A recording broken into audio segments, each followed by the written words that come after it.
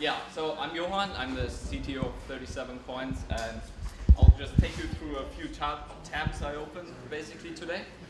But before that, we have some material here we'll talk about later. I'm super more excited because Gregory is here. So let's see if I can get this done. So the topic today is married wallets. Married wallets, in essence, is nothing more than hierarchical deterministic multi-sig wallets. But they are implemented in Bitcoinj, and that specific name was chosen by Mike for the design document that he wrote, just because multi-sig means so many things and can be used in many setups where not necessarily one party is online and there is a user wallet. It could be something like fund management for like a company. So I'll take you through what I'm doing, what 37Coins is doing very quickly, bear with me. Then we'll talk about a small paper I wrote basically for today just to organize my thoughts. And then we will do hands-on and actually write a signer, or at least look at a written signer, and then execute that signer and publish a multi-sig transaction, or spend a multi-sig on the testnet. And then I'll come back and just bore you until the 1 hour is over, and then we can have Q&A and go on. Okay, let's get started. So that's... Well, before you start, who's 37Coins? How did you guys start out? What's your history? Yeah, I wanted... Okay, let me go the other way then. 37Coins is a startup that has been all over the place already. We started in South Korea, we went to Berlin, then we came here to the Valley to go through the plug-and-play accelerator. It's Jonathan, Songy, Jinyoung, and me doing this for about half a year. And this is our client. Her name is Fatima, and she lives in... Songy, where was she from? Where's Fatima? From Mali. From Mali. Songy met her there last year when she worked in World Vision. And she lives in a refugee camp, and she doesn't have banking, she doesn't have a birth certificate. She cannot even go to Western Union or something like that because of that. Her husband is in another country and he earns money there, and he just gives money to people that speak the same language and go into that direction and hopes that the money arrives. And we thought cryptocurrencies where people can control their own funds are a way to solve that. And Fatima, she has a $5 like old Nokia 100 phone, and our objective is to make something out of that. So this is about remittance.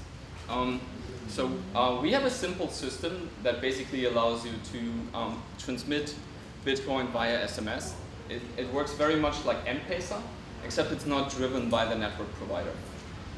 What it is driven by? It's driven by a decentralized system of what we call gateways. Gateways are a little bit more advanced phones. They're Android phones that are connected to the internet, and they basically bridge between SMS and the internet.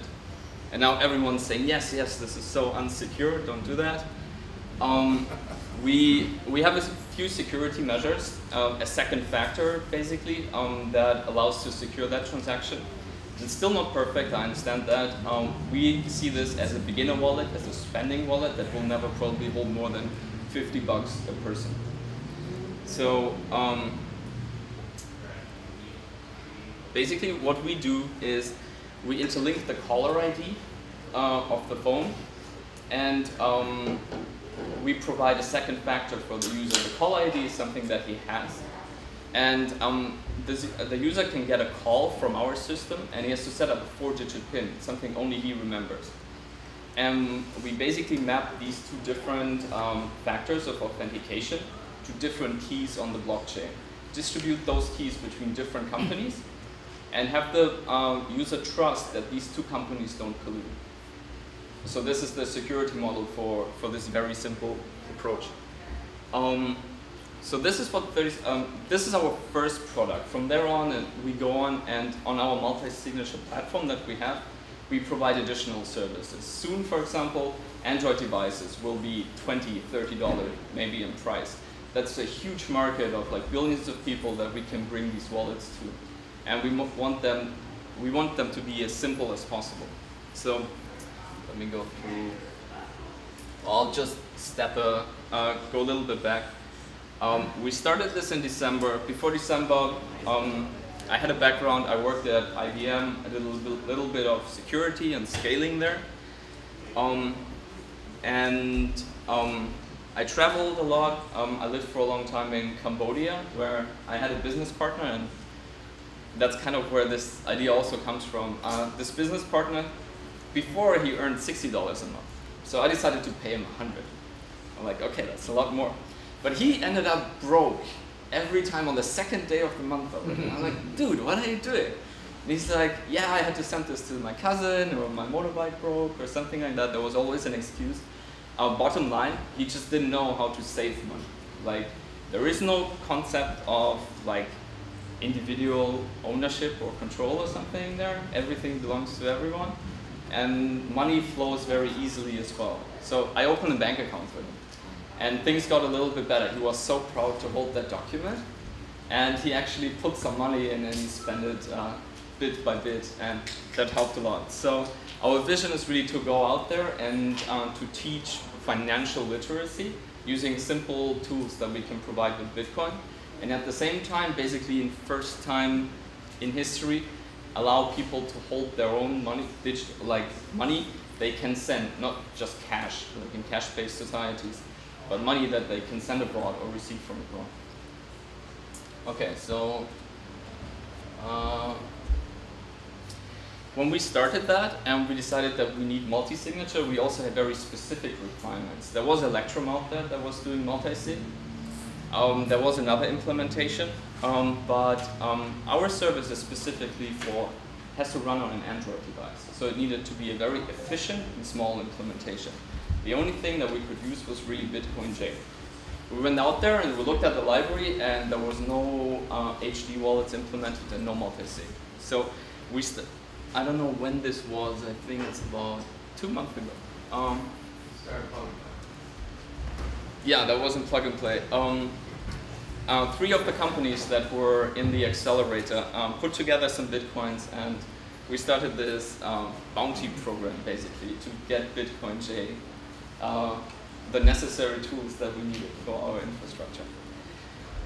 And I think for about a month, nothing happened at all.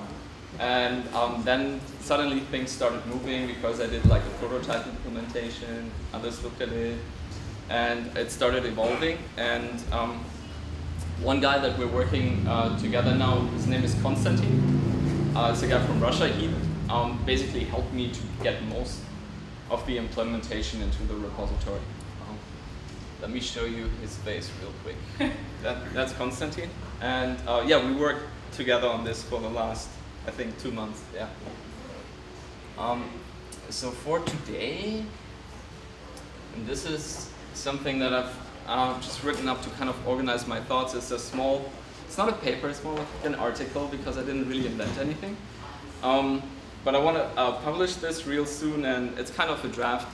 It's meant for an audience of developers to really, at the stage where you heard about Bitcoin and you maybe have done some stuff with APIs or with Bitcoinj, but you really want to get into it and you want to write multi-signature applications, not just the plain old stuff where Coinbase or some other third party is holding the funds, but you really want to provide applications that for example, use an oracle and use multi-party voting between the oracle and the wallet of the user or something like that. And I think it's really, there have been some presentations here about multi-sig. I think Mike Belchi from BitGo was here. I saw a video. And Ryan, where is he? Ryan Singer?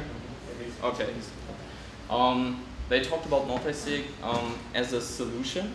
And I really just want to present this as a development platform for developers. So bear with me. At the end, it's really as simple as implementing one interface or 2 interfaces. And then you're ready to go to do this kind of stuff. Let me think real quick. So basically, it's broken down into explaining the check multisig code, the opcode that is really used in the script, then pay to script hash, That's what I would go through. Nathan, do you want to talk about that? Sure, absolutely. So, Nathan is, Nathan, introduce yourself. Nathan is a contractor, has been working with us for the last 3 months. Guys, has been helping with all kind of stuff from translation to implementation. And technical support. Yeah, and I think if you want to go about through PageScript hash and HD wallets using this one thing here, and I'll just correct you every time you do something. Yeah, okay, right. So I figure I don't quite understand the reference implementation totally, but I do understand the 3 technologies that this is based on. Married wallets doesn't actually do anything especially new. It simply takes these three items here, the 3 bips, are already extant out of the wild and everything, and puts them together to fit an increasingly common use case. People want a third party that they can rely on for trust. Anyway, we all know about multisig. Basically allows you to apply or require 2 signatures for a Bitcoin transaction, right? Yeah. So if you look at 2 transactions, they all structured the same way. You have inputs and outputs in transactions, and the inputs have to be at least as much as the outputs. If they are more, then everything that kind of all the value that is in addition goes to the miners. They can claim everything. So if you want to pay a fee of whatever, what is it, 0.1 millibit, then you just have an input that is 0.1 millibit bigger than, all the inputs are together 0.1 millibit bigger than the outputs. And then the output contains the script. That is the logic to actually spend it later. Usually just when you publish a transaction, the transaction output is unspent. And then eventually later, when a new transaction comes into the blockchain, there is an input that matches it and a script sig. And the script sig contains the solution to the problem to spend that output. And of course it has then another output and so on and so on. So this is the general transaction. And the important thing about the script for multisig is this. It's the opcode. Can you increase the size? Oh yeah, absolutely. It's already increased. There you go. Better? So here's a simple multisig script. It says opcode 2, which means just like 2 out of the following 3 keys, public keys. And this just says that it's 3 public keys in total. And all this is pushed onto a stack.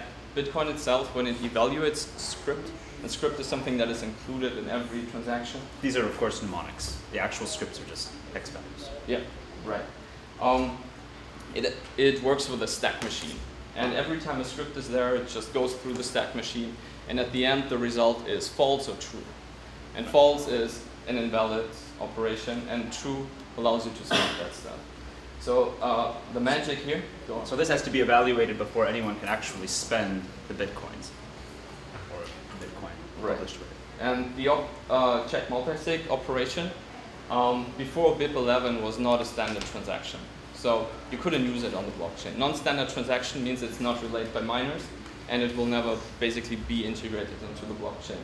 BIP 11 introduced that as a standard transaction. And object multisig just verifies that the signatures that are given in the script signature, in the spending transaction, in the input here, actually like match the public keys. So signatures are generated by private keys, and you can verify them with a public key. Okay, what's the next thing? BIP 16. Want to try that? Hopefully this isn't all totally familiar to you guys already, but we figured it'd be worthwhile to just go over it quickly. So the Bitcoin Improvement Proposal 16, as it says here, basically moves the responsibility for evaluating a specific script from the person who is sending the transaction to the person who is receiving the transaction. So if you want to specify that you're going to pay, that you need all of these signatures along with your payment, currently the sender is the person who has to specify all of those people.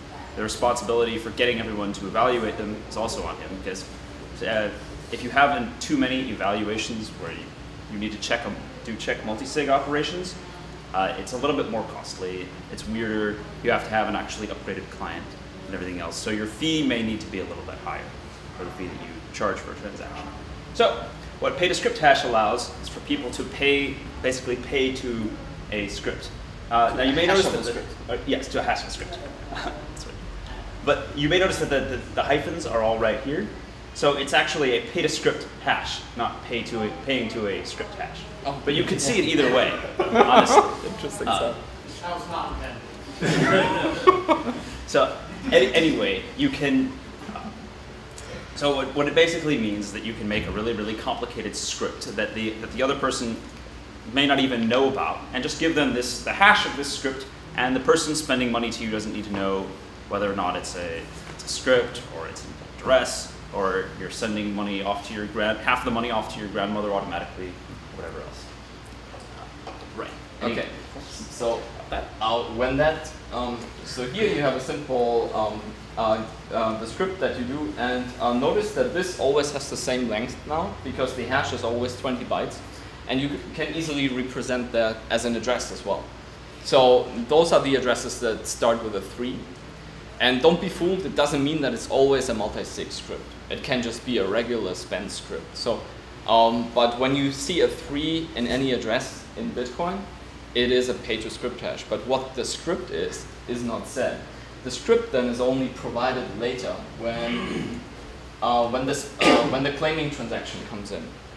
And that script for pay-to-script hash is the signatures that are related, and then the serialized script that was used. So exactly the op check multi-sig that we talked about before. And this has a few advantages, as Nathan mentioned, that actually now the sender doesn't need to pay the fee for the many kilobyte. It's the guy that spends it later has to pay for it. Let me see if there's anything else that I want to talk about. You may be wondering whether or not you can actually put another hash of another script inside of another script, Cheat-it-all style. That doesn't actually work. You can't make giant recursive scripts. Is it not? Very intentionally so. In fact, there was a bug in the initial implementation. This was under another name, where it accidentally allowed recursive evaluation. Yes. It's very difficult if you allow recursive evaluation to be sure what the memory computation budget of the execution is. Yeah, exactly. No loops allowed. Anyway, on to the next one.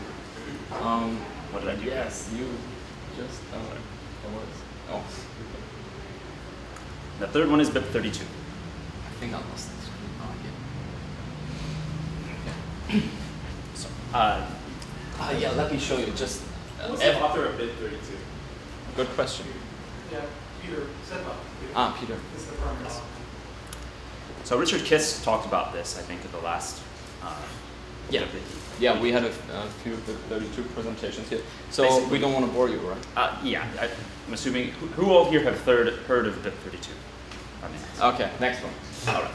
So, all right, yeah. So we can derive all these keys, and that is great. So what?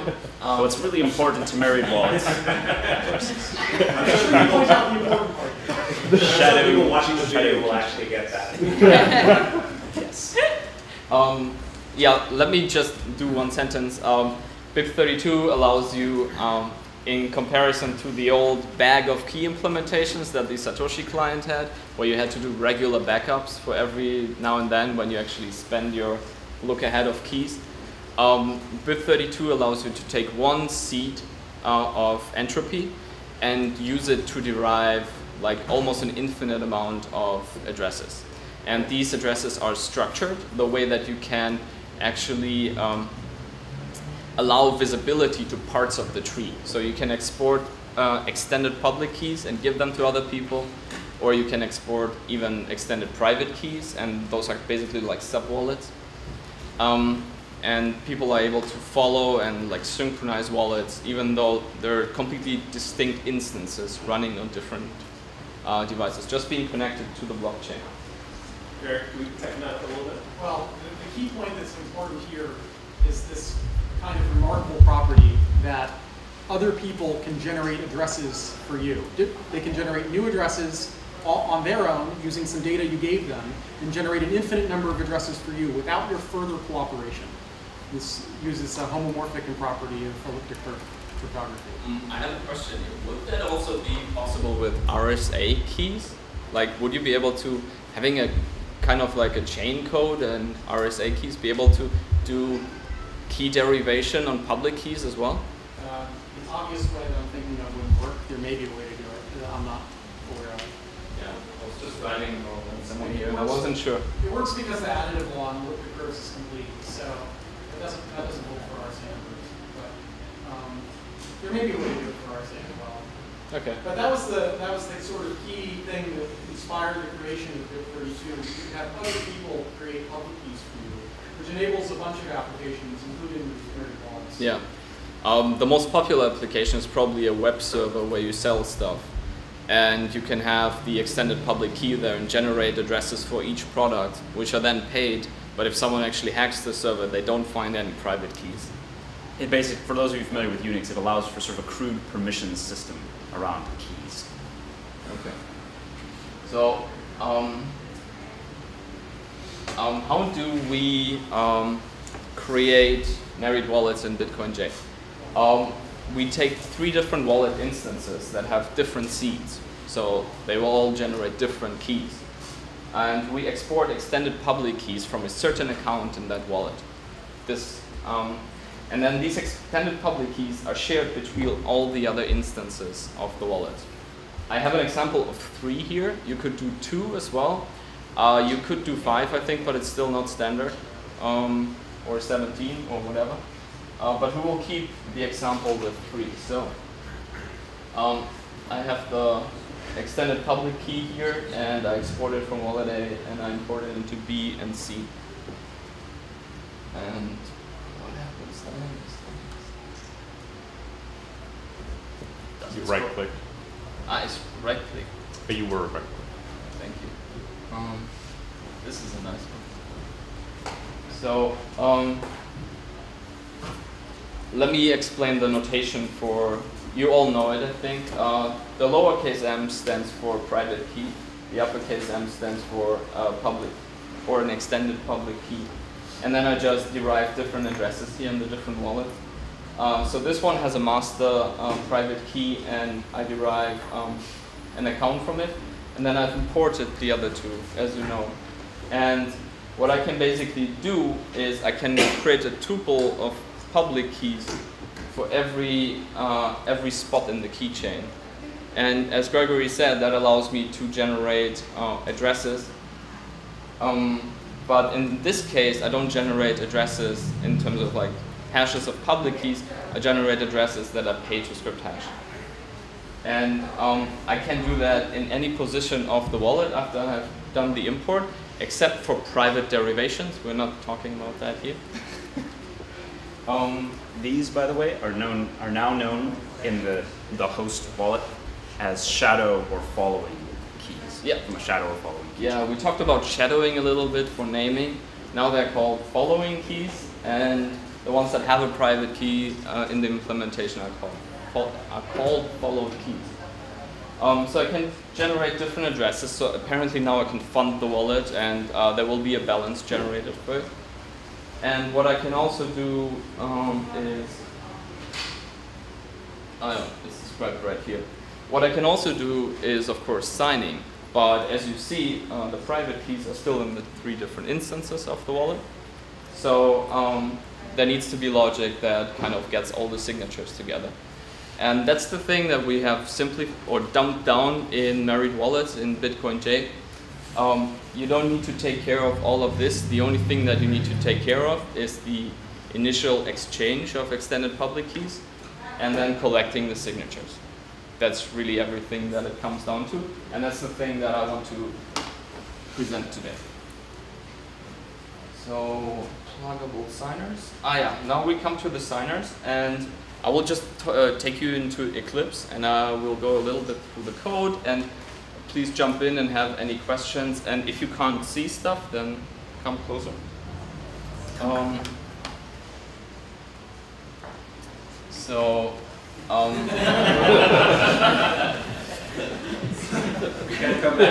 Yeah, I think you cannot zoom in Eclipse, right? Has anyone of you tried that? Where would I even do that? You could try doing the controls. Control plus, right? Yeah, No, no, I'm control trying. Control zoom, control scroll. Like put your fingers on the trackpad. But and you have scroll. to enable it in OS X. You might. You can turn it on. You may not. Oh, by the way, I have 4 in the keyboard line. It's like control. That's okay. I'm not gonna use it. It's where is it exactly? It's just okay, it's an X. So. Oh, sweet. Up and down. So you hold control And then up. Sweet. I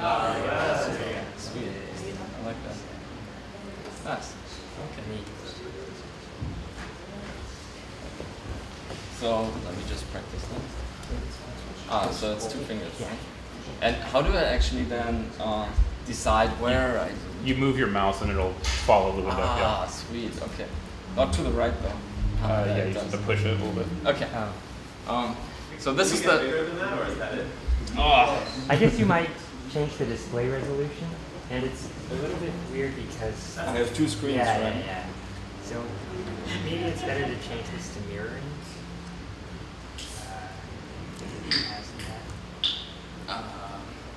Yeah, cool. Then I can actually see what I'm doing. Yeah. Thank you. You might want to zoom out. Yeah. Okay. But still, okay, yeah. It's just an interface. The other ones are more complicated. Is that readable? Much better. Okay. So this is just the transaction signer interface, and the signer needs a little bit of state. So when you just imagine you have a wallet, and let's say it has a bunch of signers for different services. There is like BitGo, CryptoCore, green address, and whatnot in your Android wallet, right? So once an instance of the signer is generated, it needs to first of all retrieve the extended public keys, and like somehow hook up to your account and maybe save what kind of account you have and so on. And this is the isReady call. So it's not just at the beginning when it's created, it's also every time when it's retrieved from when the wallet was serialized and comes back up. Then we need to know that the signer is okay again, that it has the data that is required for signing. Okay, and the other interface is apparently sign inputs. And we have the transaction itself that we're talking about, all the transaction outputs that are there, and redeem data. And redeem data is a collection of keys and redeem scripts that are related to the transaction. So yeah, let's just go to the simple signer and I'll show you. So this is the signer that signs standard transactions in Bitcoinj. Those are all the other ones that are not related to multi-sig. So we just make sure that this is not a simple page-to-script hash transaction, and we make sure that there's only one key. Then we know that it's either the one or the other one. Then we know that it's a standard transaction. If there is more than, usually a multi-sig transaction has at least 2 keys and the script and the redeem script. I will not bore you with the standard transactions because that's what happens on Bitcoin all the time. And then the next thing that is an abstract implementation yet. That is the page-to-script. Can I actually? Oh yeah. Okay. That's the page-to-script hash transaction signer, and this one is pretty simple. It just always returns true. If you would want to build a service on top of that, like let's say you want to build BitGo or CryptoCore or green address, this is the class that you would extend and modify according to your specification. And what it does, it basically iterates over all the outputs, and it tries to sign them with keys that it has. Yeah, so if there is no signature, it will just go ahead and ask the wallet back if the wallet knows the key. And to do so, it basically, the wallet in Bitcoinj is structured that it has a keychain group and different keychains in there.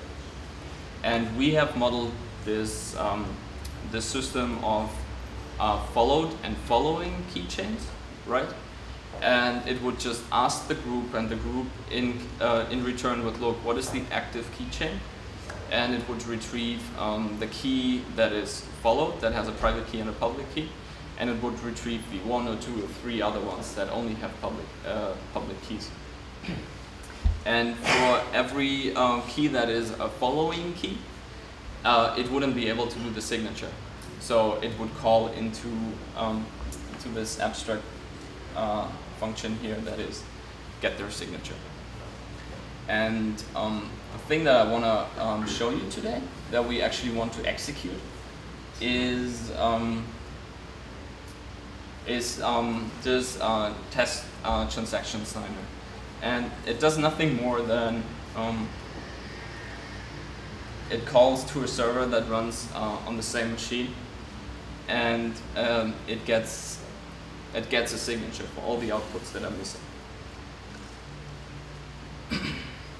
Oh gosh, and where is actually? Let me find you the. I think I didn't even import that project. So the server is very stupid in what it does, and it just always signs a transaction. We use that for development because that's what you need. You just always want to get a signature, and then once you have enough signatures collected, you execute the transaction and put it on the blockchain.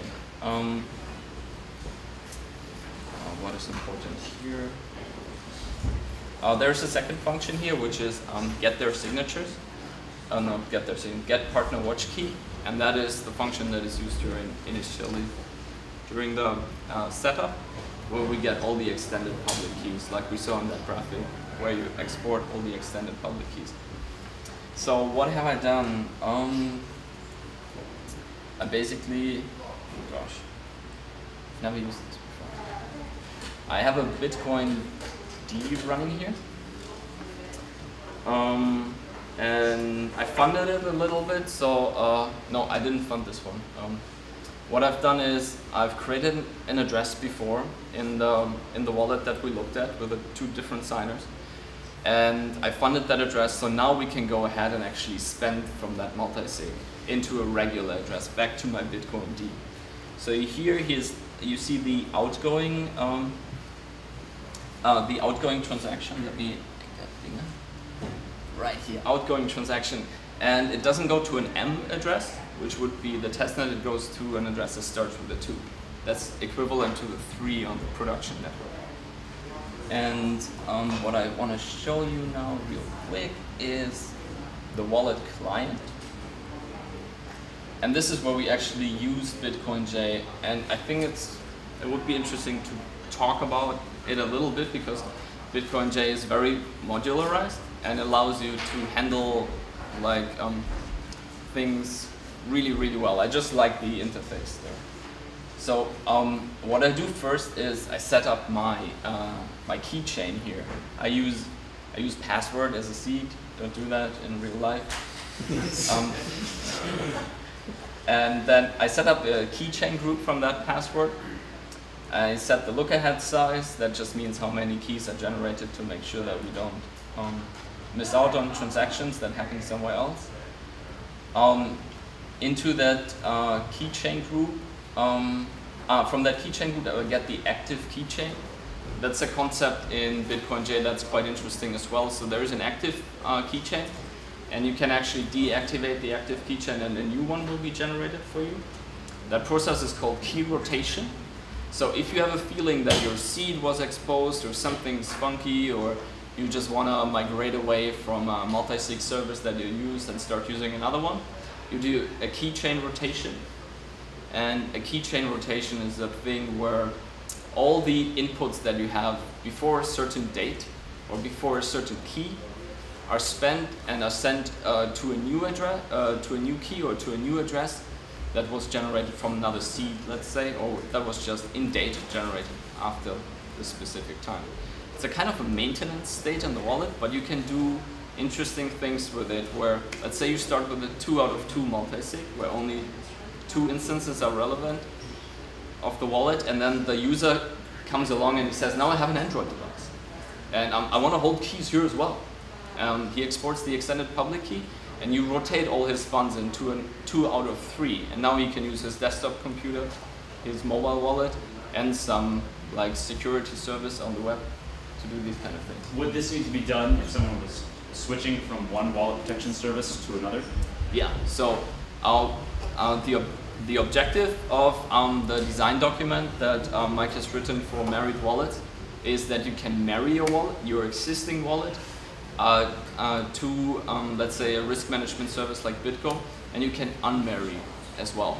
And these would be 2 keychain rotations where you go from single keys to an active keychain that has following keys, and then back to a keychain that again has just simple keys. Okay, so we get the watching key and we serialize it. And keep, we never use that one, okay. We create the test transaction signer that I've just shown you before. And we add the following account key here from signer get partner watch key. Oh, this has all the logic to call the server and get the key. Let me see if I started that already. The server's running.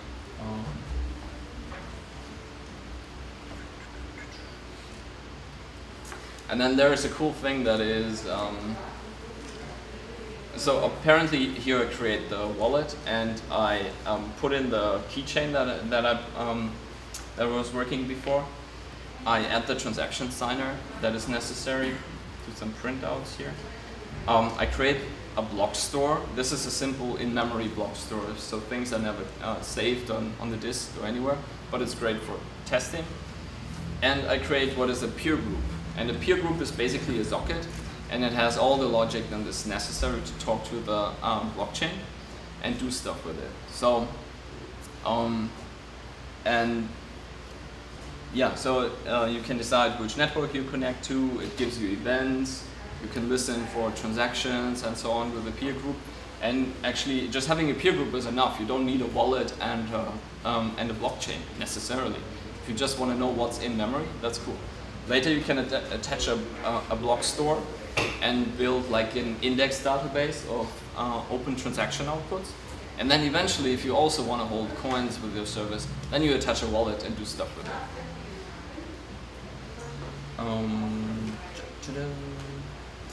I just do some stuff. I really want to just download the wallet from a certain time on. I create a new address on the wallet to make sure that it creates the key look ahead. I will display the balance real quick after it's synchronized. Oh no, I will display the address real quick before it's synchronized. And here is the spending that I actually want to do with you guys. So we will see how much balance is in the wallet. And then we will create a send request. And I'm just spending to a regular address here that starts with an M. And I spend 1 cent, which is 10 millibit, back to that address. I will call complete transaction, which will sign the transaction. And then once the transaction is signed, I just tell the peer group that it should broadcast it. And yeah, I think that would be. I think we'll just try that. So the wallet started up, it gave me an address, 2NC something. And you see percentages, so it just downloads all the block headers. I think what would be relevant to mention is that Bitcoinj can run as an SPV client, simplified payment verification. So it doesn't need to download all the blocks. Apparently we're not downloading 20 gigabytes right now. It just gets the headers, and that's also why we chose the Bitcoinj implementation, because we need to run this on very old Android devices. Basically like shelf devices that we want to make small servers that people can run in their community. And whenever someone sends a text message to the phone number of that device, he gets a response and says, hello, this is your 37Coins wallet. Here are the commands to use it. And yeah, that's what we're using this stuff for. We also have some flyers. I'm just waiting until it's done. So we want to help people hold their own money, and I think the SMS is a very simple solution to do so, especially because you can push out stuff. So you don't need to have an application installed, or you don't need to know what an address is. You can just push out a wallet to someone and say, here are some funds for you. And we have this this thing here, which is basically do your own bank. You just fold it, and it's a small device like that, and it has instructions on how to use the wallet on the back.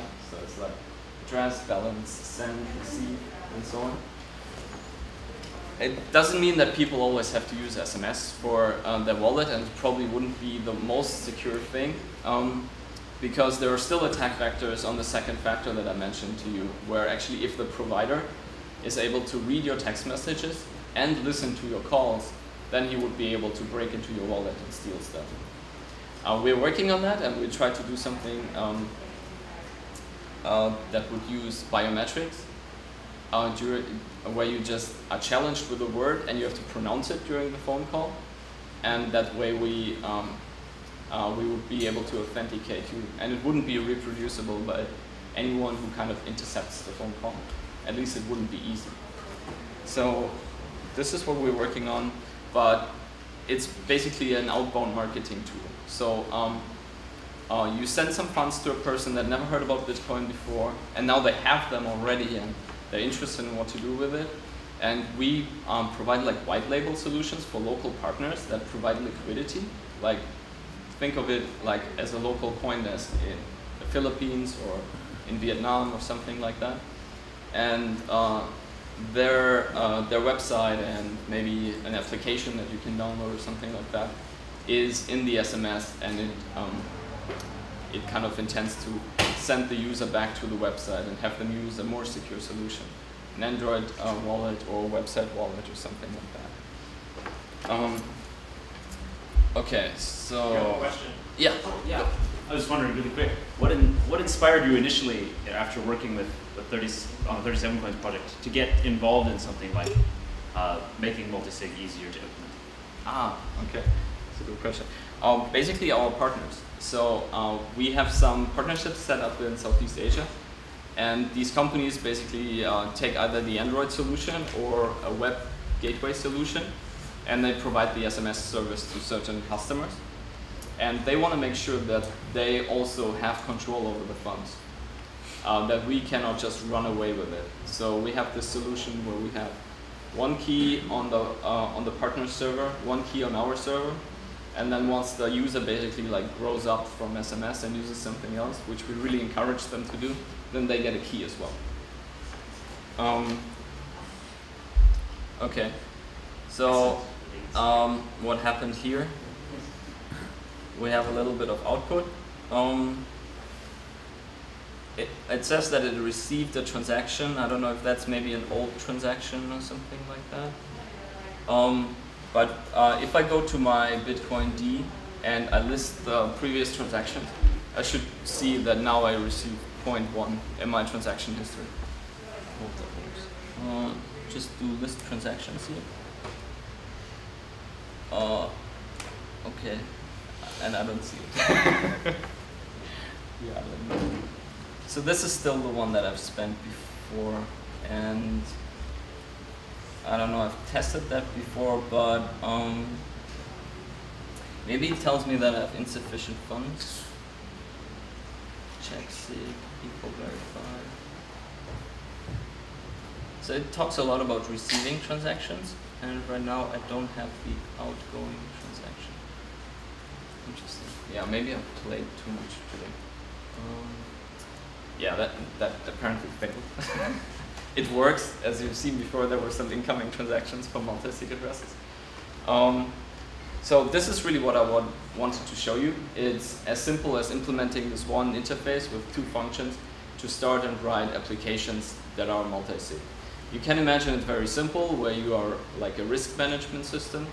You could do something like cosign, where there are actually 3 different instances of wallets, 2, 3, 4, or 5, basically you have a co-signed wallet with your friends.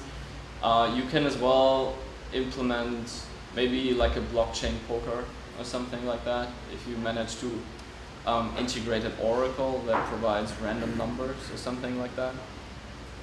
And I think there was a really interesting article, or let's go back to, there's a really interesting project out there that is called Orisi, and they try to do oracles on the blockchain basically. They also use the multi-signature for that, and they have different instances of servers that evaluate stuff cryptographically secure, or that just vote on outcomes. And the simplest way to implement an oracle is just to spend something in the future, for example. Let me see, they have a list here of what the stuff is that they want to achieve. So that's the time lock. Another thing that would be interesting for the blockchain, in the blockchain you only have incoming transactions, right? And maybe like they're sorted by time, and that's the only cryptographic security that you get, but wouldn't it be nice to have information from outside of the blockchain? For example, the BTC price, and if you could do like bets on it or something like that. And because the blockchain, unlike Ethereum, doesn't do all kind of cryptographic or is not Turing complete, it is difficult to implement all like different kinds of applications. So a voting pool, let's not call it voting pool, joint control like in multi-signature, plus the oracle concept allows us to kind of have the next best solution on the blockchain. And I think with just needing to implement an interface, you can start like building an oracle today. It's as simple as that. So these guys, they want to publish the BTC price, a BTC price that you can trust in. Check different websites for like keywords, if something happened in politics or something like that. And publish all kind of data feeds onto the blockchain that you can then subscribe and make your applications work with. Design notes. Another thing that I wanted to point out, I'm kind of coming to the end, so I expect a lot of questions now. So another thing that Vitalik wrote about multisig today. He published a blog entry, and he talks about different setups that are used in the industry and which ones he considers secure and which one he considers less secure. So you can implement multisig in where the user has a web wallet and he does one signature, and then the signature is sent to the backend and the server signs with another signature. And Vitalik argues that that is secure in terms of the protocol, but it doesn't actually add any security for the user, because if your server is compromised, it will deliver an application that is modified, that will probably like talk about the keys, and then the backend is also modified, and then it can spend your coins to wherever it wants. So you really need to either have like a Chrome plugin or an application that is separate. And I think CryptoCorp's main message is that you should always separate the Oracle from all the client-side implementations and have people do the client-side implementations themselves. Is that right?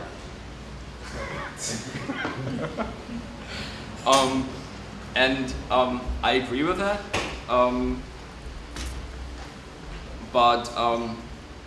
Yeah, I agree with that in general. And what we do in 37Coins, we basically have an Oracle on our side that does a second factor verification with the phone user. And then we give that piece of application to a partner in that specific country that then looks at the code, starts running it, and also knows that it's cryptographically secure. But my opinion is that there is much more use cases than just risk analysis services for multisig out there. And that's why we kind of want to publish this not only as we did another multi-sig implementation, but here's a platform that you can use, just implement an interface and start building new applications, like whatever you think of, gambling, poker. I think WebRPC and multi-sig would work great together. Yeah, so that's my message. The other thing that I wanted to talk about here is that I also think it's very important that as a Bitcoin community, we go ahead and put like a stress on sharing and on teaching specifically. The industry is really small, and it's very easy to develop something, then keep it for yourself and try to establish kind of like a market advantage by just having this implementation. And I see that in a lot of projects, specific solutions are developed, be it for Bitcoinj or be it for Bitcoinj. Companies claim that they have HD multi-sig implementations out there, but I don't see anything in the repositories. It's not contributed back.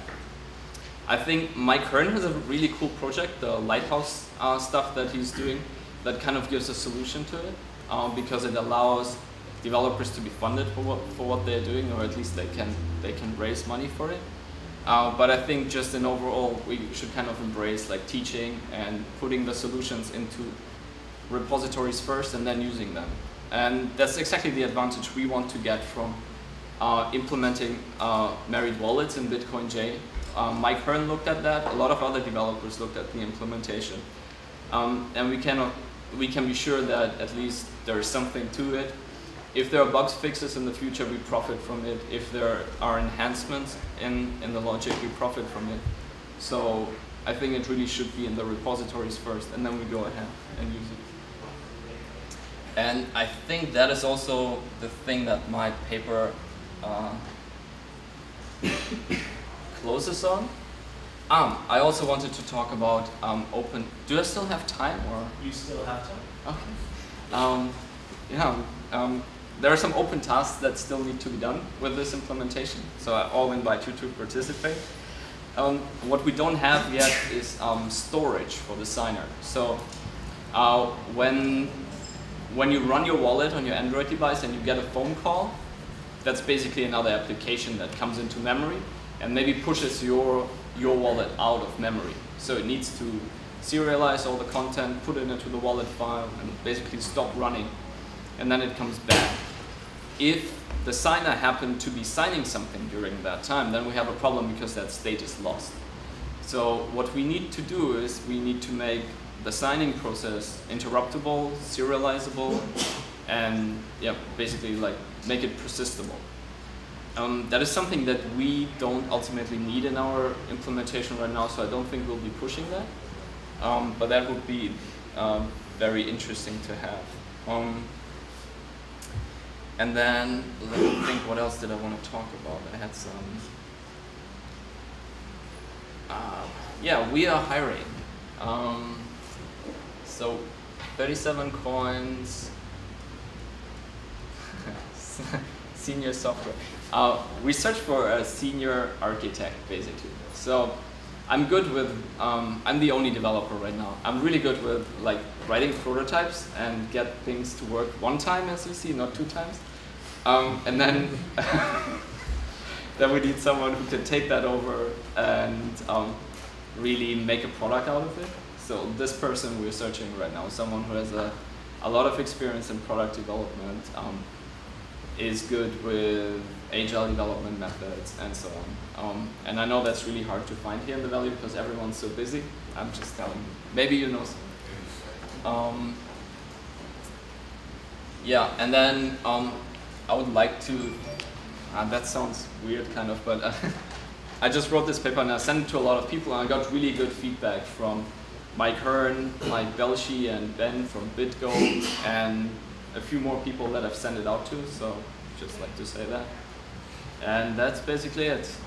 Is your paper in GitHub? Not yet, but I will attach it to the event very soon, and then it will be there. Still some spelling mistakes. Are there any philosophical advantages to implementing something using a little bit more standardization than married wallets has, rather than just going at it on your own? I think there are all the advantages of not having extra effort. There is still a long way to go to standardize the technology. BIP32 itself has is not, how do you say, is very open. You can do so many things with it. So there are other Bitcoin improvement proposals, 43 and 44, that kind of give it a little bit more structure. And the thing that 43 and 44. Huh? What are 43 and 43, I think, I don't know exactly. Anyone knows 43 and 44? Well, what they do is propose a standard wallet structure Yeah. that narrows the space of how you can use BIP32 to make it a little easier to build a compatible implementation. Yeah, it's a multi-account hierarchy for deterministic wallets. Yeah. I'm just trying to find The goal in BIP32 is to sort of superset all possible use cases, which is fantastic, Yeah. except you're not going to implement all possible use cases in your application. Yeah. So, Exactly. Hence variables. I really like the developer guide from bitcoin.org. I think everything I know from there. And it also talks a little bit about the setup. So of the BIP32 as well. So that's a really good resource to use. And then of course, if beyond that, there would be a standard for communication between different wallets. We have a serialized version of an extended public key that is pretty standardized, and that is good for the setup, of course. I think there's nothing that well standardized for exchanging signatures, actually. So we just send the things around and we encode them. But if wallets would actually be able to talk to each other without, like, on a certain standard, even on the network layer, I think that would be really great. And I don't know if married wallets are exactly the point to start, or any other implementation, but I think that's what the community needs to talk about.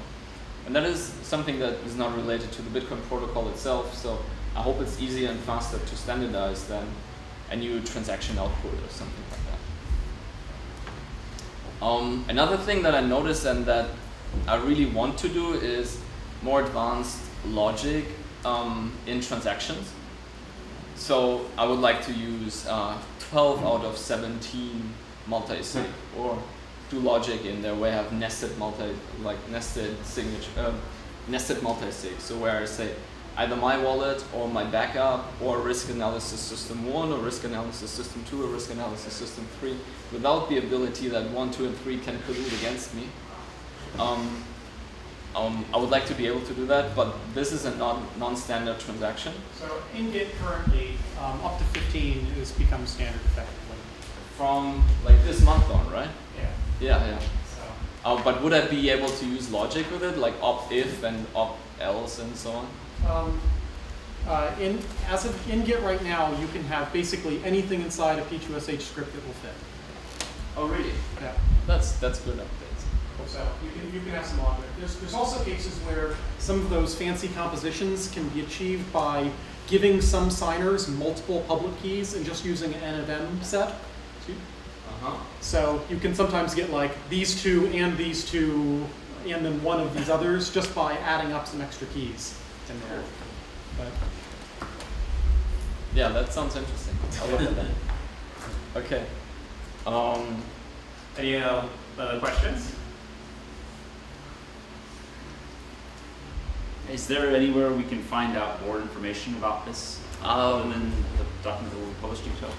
Yeah, I will, of course, publish the document. Most of the implementation that we've done is in Bitcoinj already. What will come with the next days is the signers that I've shown you. But if you take like these, everything is working already. So we can set up the wallets, and there is a notion of a following keychain and a followed keychain and so on. And it's in the master branch of Bitcoinj, so I think that will go out with the next release, which I think is 0.13 or something like that. So what's new with it? I mean, it looked like it used to be a part of Google or something. Was it a Google project first, and then? Because it, so it used to be over in Google, right? I mean, yes. So Mike Hearn was a Google employee. okay. And he recently quit his job to work on the lighthouse, as I understand. And he's now committed his time fully to Bitcoin. Works on that. So some of the classes still carry the com Google stuff, but I don't know if Google, just because of the namespace, Google doesn't have any. Google had a policy, or still has a policy, that any work being done by, open source work done by Googlers has to be within like code.google.com. So that's why it was like code.google.com. Okay. So my students we get that kind of stuff. Okay. But the license is it an Apache license or I'm what sure is it? it's some sort of- Yeah. Yeah, so the license is Apache. So cool. All right. Any other questions? Are we good? We could, hang out after a bit, chat with Johann, and I want to say thank you for just an awesome presentation and congratulations on bringing Mary Wallace to Bitcoinj. Nice work.